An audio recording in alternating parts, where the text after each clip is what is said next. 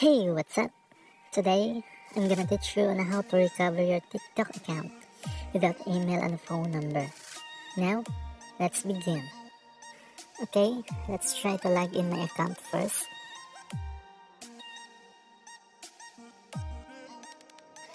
Here it says incorrect password, and I can't reset it because I don't have access to my email and phone number anymore.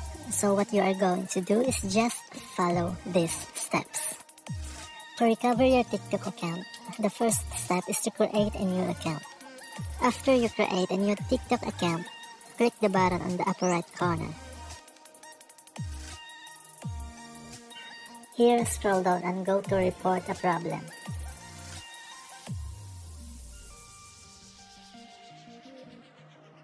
Go to feed, search, share. And select feed. Here, go to other.